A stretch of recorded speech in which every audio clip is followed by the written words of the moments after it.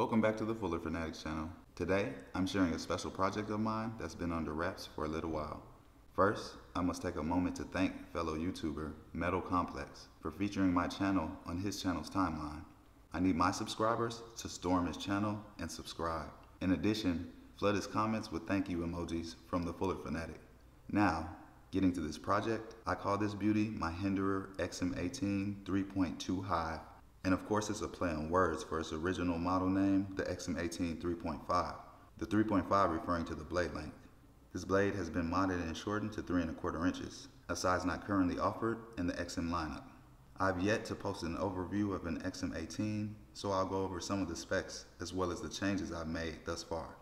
Coming in with an original factory length of 8¼ inches, this XM started out as a Bowie blade shape, with the blued working finish on the tie scale and a blue G10 ShowSide scale.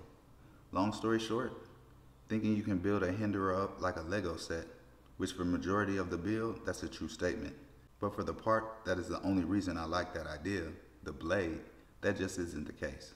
And after finding out I can't just order a deleted tab, Fuller and thumb stud bearing Sponto blade and just pop it in, I decided to just make one.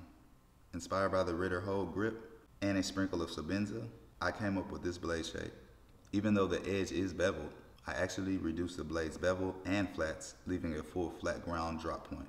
In addition, I removed 2 of the jimps on the blade spine, and the Bead blade shape has a rise at the tip, similar to a Persian style blade, but just not as dramatic, which in my opinion, didn't fit the drop point, hence the start of the blade removal. After which, I simply decided on 3¼ inches. No real method to my madness. And excluding the spine side, the reprofiling of the blade was entirely done by hand. And this was the first run of the Bowie in 20 CV, and it definitely wasn't easy working the steel down. I gave the blade an acid bath, followed with an intensive stone washing that left the 20 CV a drab gray and a very unique texturized finish.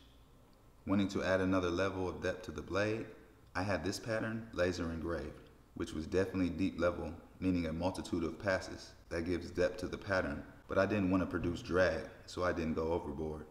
If you're familiar with XM-18s, they have a hooked flipper tab that some complain about, and I can see why. Even though this wasn't an issue for me, I do prefer a softer, rounder tab, so I deleted the hook and the outer edges of 2 jimps, producing a much more inviting deployment. The tab can still grip the index finger, holding its own position and preventing slipping. The hook tab's main function, in my opinion, so it works for me. The ShowSide scale, I swapped out for a Micarta scale that I stained dark gray, and I definitely have something more fitting on its way, but I won't ruin that presentation right now. The Lockside though, is completed as it stands here.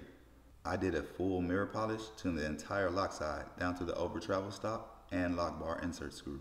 And next, I bead blasted the tie scale, leaving this 2-tone silver over gray look. The original weight of the Hinderer was 5.6 ounces, and currently, this one tips the scales at 4.8 ounces.